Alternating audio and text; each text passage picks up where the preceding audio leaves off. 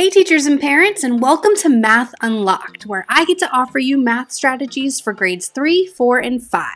My name is Miss McCarthy, and I'm the creator of McCarthy Math Academy. I'm on a mission to make math fun, make it click, and make it stick for you so that you can get out there and support the students that you work with. In today's episode, I'm going to break down a third grade skill that involves decomposing numbers. So let's not waste any more time. Let's get to it and let me teach you.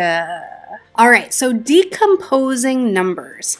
Decomposing numbers means to break down numbers, and we're kind of using something like expanded form here, where we're taking the value of digits and even grouping digits together and breaking them down. If you're thinking, what are you even talking about? Let's just go ahead and jump on into this example to help it make some more sense. All right, so here we have the digits 1, 9, 2, and 6. And the very first thing that I like to do when I'm decomposing numbers is to go ahead and identify the place values of each digit. So the 6 is in the ones place. That digit 2 is in the tens place. The digit 9, that's in the hundreds place. And when we read that, we will say the name hundreds. Right here is our comma to separate the periods. We're leaving the ones period now and heading into the thousands period. This is the 1000s place. Okay, so to read this number, we've got 1926. 1926.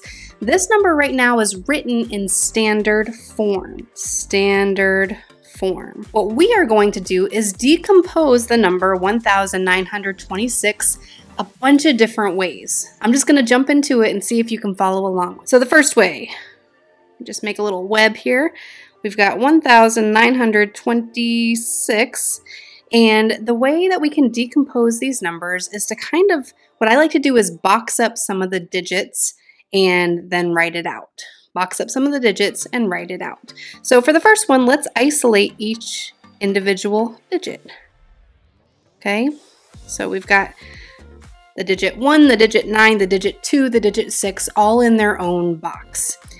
Now I'm going to highlight each of the boxes and write it down. So we have 1, that digit 1 is in the thousands place. So we have 1000, and we're going to say plus, we have 9 hundreds, breaking down this number, 9 hundreds, plus we have 2 tens plus 6 ones.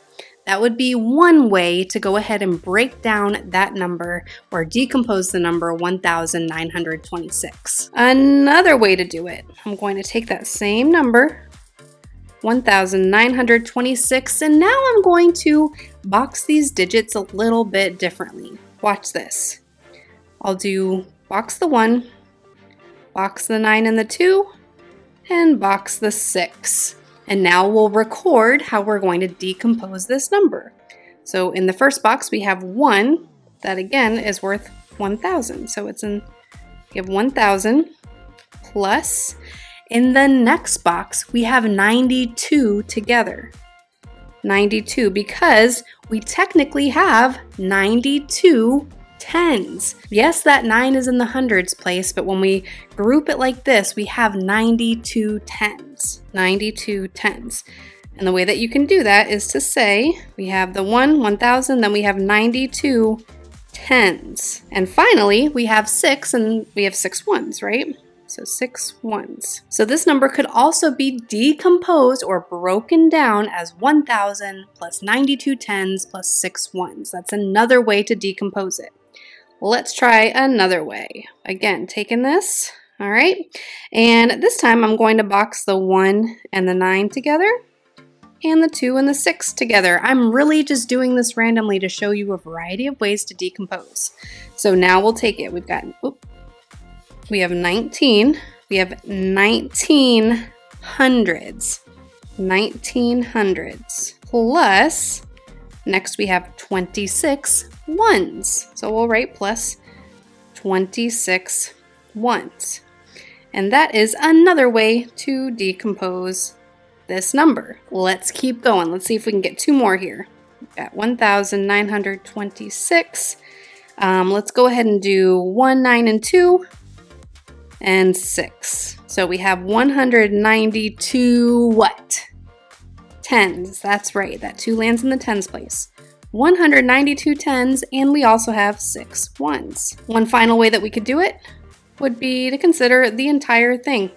This actually isn't the final combination of what we can do. I just only have room for one more example there, so we'll make this our final example. And that would be 1,926 ones. Would be another way to decompose it. That's a lot of ones. All right, so there you have it. We've decomposed this number 5 different ways. You could keep on going. And I really like to use this box method to teach students how to isolate digits, how to group them together, and also paying attention to our place value, where we are, which place we're in. I hope this makes sense today, and if you're looking for even more support, I'm about to break down a few next steps that you could take. I hope you found this episode to be helpful. If you did, please let me know by hitting the like button. And if you want to see more, consider subscribing to the channel. It's an easy way to support the content that I bring to you for free on YouTube. If you're a teacher or a parent, especially in Florida, you'll definitely want to check out McCarthyMathAcademy.com. Here is where I offer fast math freebies, including a playlist of fast math-style problems and video lessons to support your teaching. For those ready to dive deeper, check out Taking on the Best, a monthly membership packed with video lessons, student guides, extra practice, error analysis videos, math tasks, mini assessments, and much more, which are all strategically aligned to Florida's best standards. With 3 levels, bronze, silver, and gold, you can choose the support that best fits your needs to promote student growth and skill mastery. Would you like to take Taking on the Best for a test drive? You can sample 1 standard per grade to find the right plan for you. Do that by simply requesting a free trial. And if you're gearing up for the final fast math assessment of the school year, definitely check out Taking on the Fast, a 15-day countdown series with video lessons and fast-style math problems. Start with a sneak peek of day 1, and when you're ready, you can make a one-time purchase. And if you're thinking about the gold plan for Taking on the Best, good news! Taking on the Fast is included in your membership. While many of my followers are in Florida, I know that there are teachers and parents everywhere looking for support.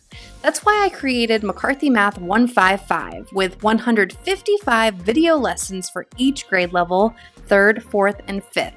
You can also sign up for a free trial to McCarthy Math 155 to explore it before signing up for a monthly membership. And finally, if you've enjoyed my math music videos on YouTube, you can also jam out to ad-free versions on my website. You can find all the links below, and please feel free to email me with any questions that you have. I can't wait to see you in the next episode. Until then, get out there and make the world a little bit brighter in your own special way. See you next time.